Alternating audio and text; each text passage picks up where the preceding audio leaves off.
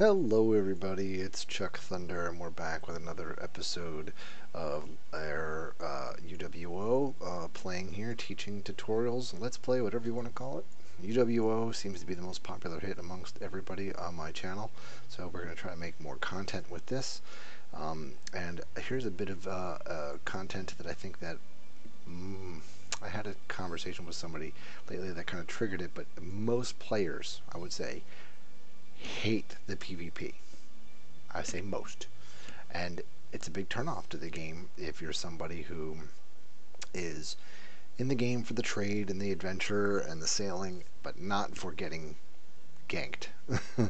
I played a lot of World of Warcraft and I understand that feeling, and in here it's not as frequent, but it does happen.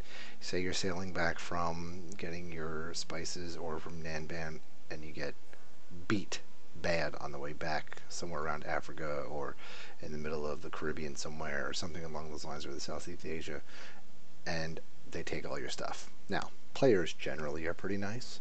They will return your items. They just kind of want the notoriety and fame. They don't do this for the money.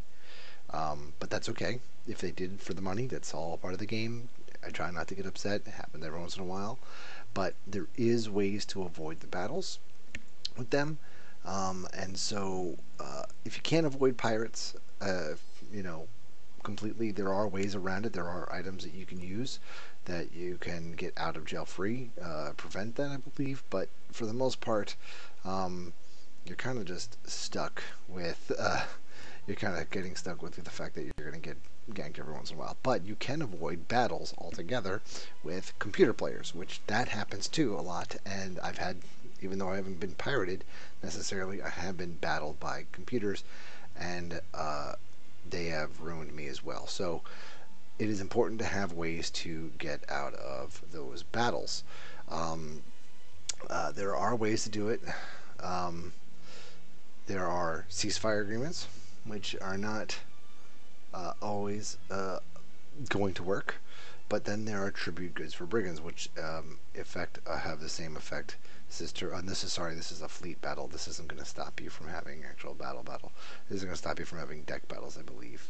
I could be wrong, but it's not the one I would recommend using. I would use tribute goods for brigands. Now you could buy some of these from some players. You can get them from, I think there's one guy in like Lisbon that sells them, but he doesn't sell a lot, and you can only like 10 to 15 at a time, I believe. So I'm here to teach you how to craft them.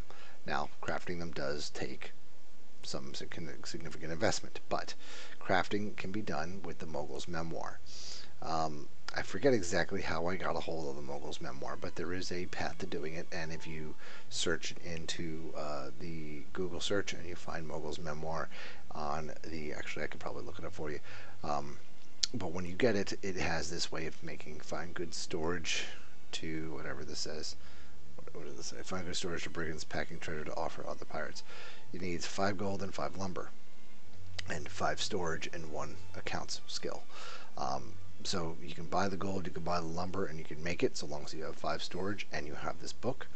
Otherwise, the process of getting all of this can be a little hard. Getting gold is not cheap. Getting lumber is not cheap. You can make lumber, you can make gold. If you have the skills to make those things and you have the books to make those things, great. Otherwise, if you want to just buy these items and do it, that's one way. Get yourself a stack and keep that on hand. That's what I'm trying to do with this character. He does not have the storage skill, though, unfortunately. He only has a level 4 storage. So I need to get to rank 5 storage, and in order to do that, I need to kind of like grind fishing and keep using the fishing book, which is, where is it? Fisherman's Arts book, and then keep using that over and over again until I've gotten myself to storage level 5. It's not going to take me long, but I do need to invest in some time on fishing in order to do that, and kind of do that kind of at sea, AFK, getting all your fish and then using the Fisherman's Art to convert it. Remember, try your best to do your skills also while out at sea. If you have management, that's a second side story thing, but we've talked about management in other episodes. But anyways, use Fisherman Arts to build up your storage. That way you have the level 5 storage and the ranks 1 accounting, which you could just purchase from anybody if you don't already have it. And then you can get to using Mogul's Memoir. So that being said, I want to make sure I know how to get Mogul's Memoir. So just doing a quick search on the side here. Um, Mogul's Memoir, Uncharted Waters, and I'm using the fandom. Sometimes I use that, sometimes I don't. Um, but it looks like you can get Mogul's Memoir after a $1 million investment in Veracruz. So, spend some time investing there, and you will get Mogul's Memoir. I believe that's how it's done. Getting a million, just get some reinvestment books, buy them from somebody, and then do that after you have the money. Otherwise, you might be able to buy it from somebody who's selling it, I believe. If not, I could be wrong. But one way or another, that's how you get it. $1 million investment into Veracruz, which is in the Caribbean, and then once you get it there, you can buy it and then bring it back with you.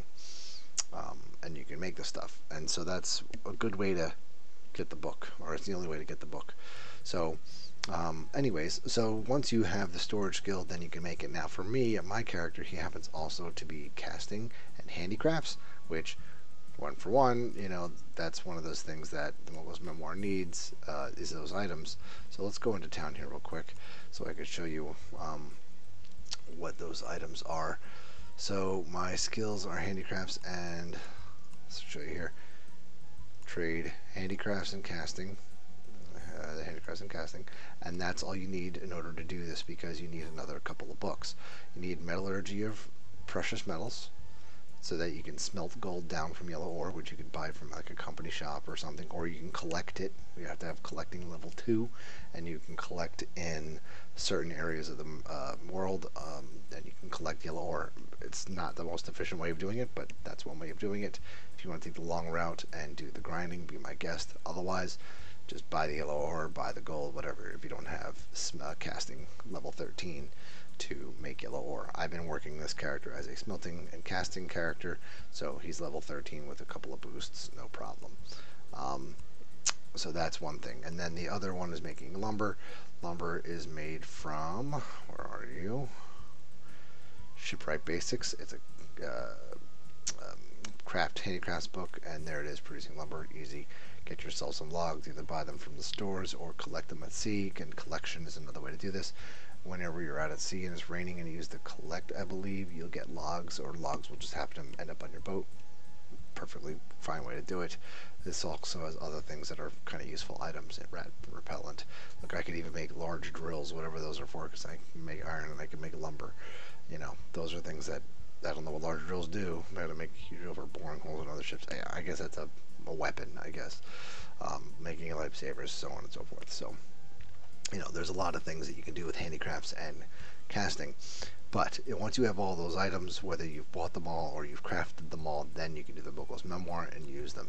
Now, whenever you're in battle and you want to use your tribute goods for brigands, just as soon as you get into battle, pop this, and then they'll go away. And you can continue on.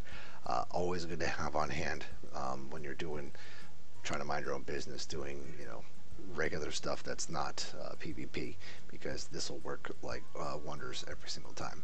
So I hope this information was helpful. If you have any questions on how to make this and you want to see how to do it, I suggest using the Ivy Row or the Uncharted Waters fandom or the Blogspot website that you can get if you just.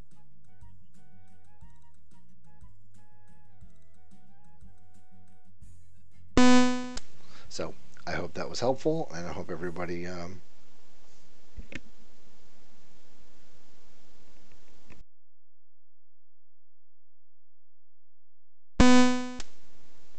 right. Well, it seems like my headphone's dying. So take care, everyone. Chuck Thunder signing out.